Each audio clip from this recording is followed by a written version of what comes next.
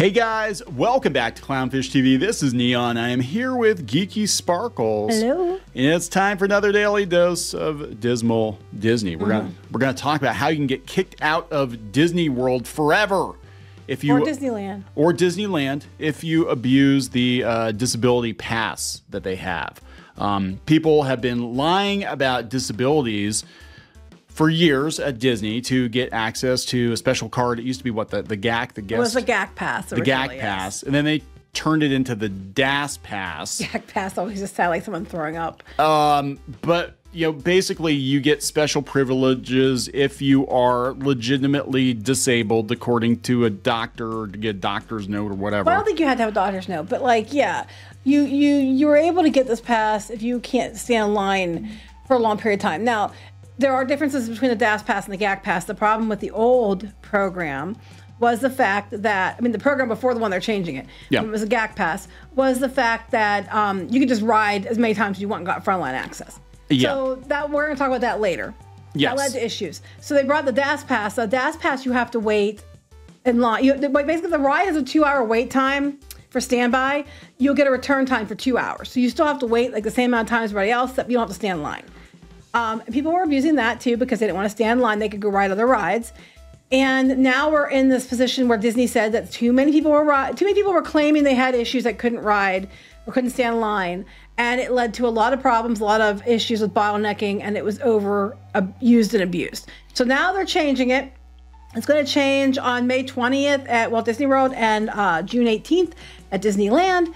But they're gonna boot you from the park if you lie. Yeah, so let's talk about this, because this has been an ongoing issue with Disney Parks fans for years. We have a lot of people that love the special access, but unfortunately we had a lot of people abusing the special access, and it got to a point where, you know, Disney kind of put their big yellow foot down.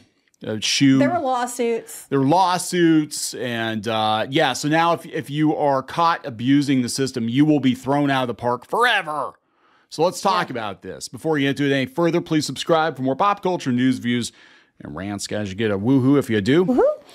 So let's cut to the chase here. This is the article, and then we'll talk about kind of the history of it. Disney says it will now issue a lifetime ban to guests who lie about having disabilities at its theme parks. So let me explain what they're going to do first. So with this new program, what you will do, if you go to the website, it explains it.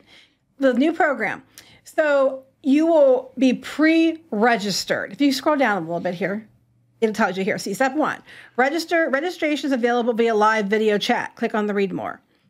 Okay, so this explains what you'll do. You will speak to a cast member in a live video chat to determine your eligibility as early as 30 days advance to the theme park. Some people like this because they said that it's really nice because they don't have to like mess around. They already have it pre-approved, okay? It's only in English or whatever. So then they're going to have medical people who are also going to be available who are going to look at this and decide if you qualify. All right? Okay, so this is like WebMD or something. Like I forget the name of the group. I don't have it's on my article, but I don't have it in front of me.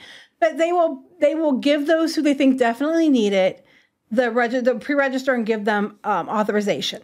All right. Now, unlike other times in the past where people were taking large groups, you were allowed to have 4 people in your party, including the person with the DAS pass. So only 4 people can be in your group. Now, I think before it was 30 days your pass is good for. Now it's 120 days, and then you'll have to go through the process again. I think this is if people have annual passes or live locally and things like that, or they might visit multiple times a year. So that's that. So then when you get your pass and you get your pre-registration out of the way, when you come to the park, then you'll start using it. You'll request a return time for your first attraction.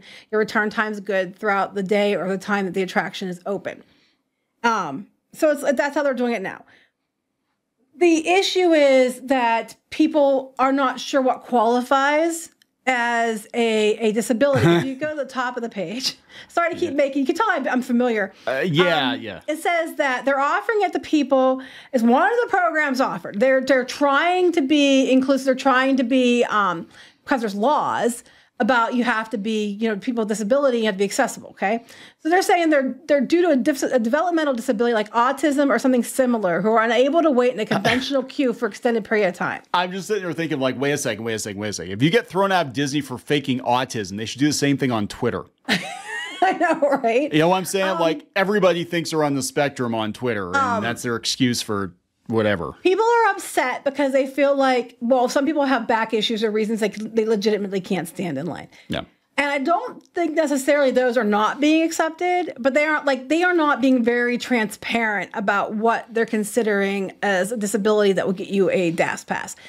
My best recommendation is to call them and ask them, or to go through the registration process and find out, because some people might legitimately not be able to stand in line for other reasons that aren't, like autism. So I'm just saying. Yeah, this is complicated. We'll get into the history of this more. But yeah, if you're faking it, if you get caught faking a disability, if you lifetime ban. if you get caught faking autism at Disney World, you're done, man. You're done. The policy comes as Disney confronts a rise in the number of guests exploiting the system. This has been going on for years. Yes, they've tried to get around it several times. They said there was an increase in people taking advantage of its disability policies to skip lines, avoid crowds. Yeah. In fact, it was so bad that about 10 years ago, 12 years ago. Gosh, I remember when this all went down. 11 years ago. It all went down. I remember we've been doing this a long time. There was a controversy because rich New Yorkers were hiring disabled people to be quote unquote tour guides to use their disability pass as a get on the ride as many times as you want to. So it was like one disabled person with the pass and like freaking 10 or 12 people from New York. And then they put the kibosh on that. They said, no, you can't do that. Literally, I mean, on one hand, there was giving work to people with disabilities, but they were literally, these rich people were passing around phone numbers of who you could hire with disabilities to get frontline access. Yes, because they had a GAC pass. Yes, at the time it was GAC pass, and they were paying them to do it, and you could have a lot more than 4 people at the time. So it was a big issue. It came to light in this article that came out. Yeah, and they said the Disney tour guides, they're $130 an hour. Okay, that's the ones you're paying. No, these are okay. So what happened was, and they ramped up their own VIP tours because of this, which basically do the same thing. But yeah, they have black market Disney guides. They're charging $130 an hour, but these rich New Yorkers are paying it. And so then, honestly, I want to say, well, Disney thought that this was, using people and this was wrong and da-da. No, I'm telling you what happened. Disney took a look at that money and they're like, damn, if these New Yorkers will pay them $130 an hour, we got tour guides here. You can hire. They said Disney VIP tour guides at the time for $310 to $380 an hour. Oh, it's way more than that now. Way more than that now. So it was a bargain. It was like, a third of the cost to pay the disabled person to take you around the Disney parks. So that ended up being a big issue. And then the GAC pass was gone pretty quickly after that. And they initiated the DAS pass where you still have to wait. So to try to avoid people using it for frontline access, the DAS pass has always been one that if there's a 2-hour standby line, you wait 2 hours and return, but you don't have to wait in line. Yeah. People use that time to go sit or to go eat or to go find other attractions with shorter lines that suddenly they can wait for, and then wait in those lines and then go back to the big rides when their time's up. Now, because you have to wait in standby lines, you might only get to use it for 2 or 3 attractions. You're not going to get to use it over and over again, because I can tell you for a fact, with the GAC pass, I've seen it. People would get the GAC pass. At the time, Toy Story Midway Mania or some of those other rides were really, really, really, really popular. Yep. I know that one, Test Track, Soarin', those kind of things. We were there, and we would watch people get off and get back in line and ride it again and again. And people were still in line waiting to go once. And there's kids waiting to go once. And they were getting held up because people were taking the front line access. And it wasn't limited to how many times you could do it. And they would just do it again and again and again and again. And it wasn't fair to other kids that were waiting a turn or people waiting a turn. So now you have to wait the time of the standby line before you're allowed. So you can't just do it over and over and over This is crazy that I'm reading this article, and I thought this was a parody. This is actually written on May 14th of 2013. This woman from Manhattan said, you can't go to Disney without a tour concierge, she sniffed. This is how the 1% does Disney. And this person here said, it was insider knowledge that very few have and share carefully. Right. I remember this article. I remember when this whole thing came out. Yeah, this doctor caught wind of the underground network while doing research for her upcoming book, Primates of Park Avenue. But the Okay, wait. The 1% do Disney? What? You're not rich enough to hire the actual VIP tour guide? Yeah, because they're like $300, $400 That was then. Right? There's more. I think it's more than that now. Oh my God. So anyway, yeah, so disability services have become the most requested service in Florida and California, according to the Washington Post.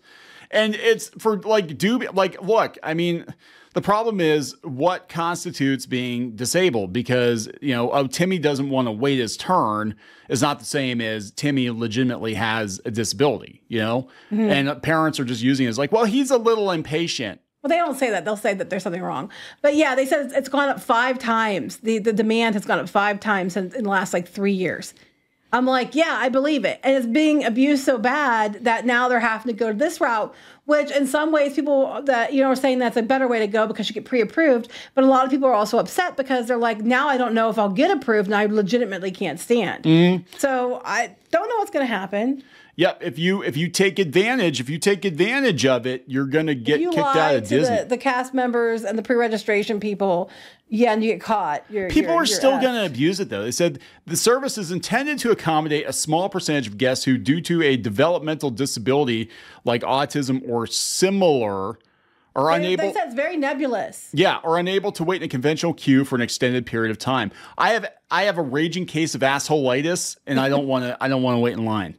Disney, I don't want to wait in line. I'm gonna tweet angry things at you. All you have to do is just skip lines. Say your party's at the front of the line. You're catching up. Oh my God, are they gonna fix? Okay, so that is the biggest. Aside from this, the other abuse, and we've seen this so many times, is my party's at the front. Like, I'd use a bathroom. Oh, my party's at the front of the line. I'm just catching up. Actually, they said along with the changes, one of the things they're looking into is they're going to have a return to queue for restroom issues, because some people legitimately have, disabilities that require them to use the bathroom. Okay, it happens. It's a very real thing. So they might offer, they're going to try to work with, if you have an issue, you might not get the DAS, but they're going to try to work with you with other programs to try to help you. And the return to queue if you have to use the restroom because of an emergency is one of those things. Yeah. I personally believe they should give that option on your My Disney Experience app to everyone. And that way we could avoid a lot of fistfights. Yep. And line jumping. But that's just me. Oh, this is crazy. So now I missed this back in No, I knew about this. Okay, so back in November, they started cracking down on third-party tour guides. Yes, I knew all about this, actually. And they were actually handing them trespass notices to police. Because they were taking money to be a tour guide at the parks, yes. It's, they're conducting unauthorized commercial activity. Yes. This is kind of along the same lines of the people that were selling the bootleg mouse ears and stuff like that, and doing their own little groups. Several guides told the Insider they've been operating for years, some for decades without issue. Blame bad actors, and honestly blame Disney's greed. They're not going to let you do that when they can be making that money. They want people to pay them for their tour guides at $400, $500 an hour, or whatever it is. So this is crazy, guys. So yeah, there you go. The one that they didn't even give warning to. They didn't even give them a cease and desist. Hey, stop this. They just banned them. Yeah, you'll just get thrown out of Disney. So there you go, guys. But apparently you can have a fight and just get a slap on the wrist. You're not kicked out forever. Well, it depends. Sometimes you are. We gotta wrap it up. Yes. Please subscribe for more pop culture news, views, and rants. We'll talk later. Bye.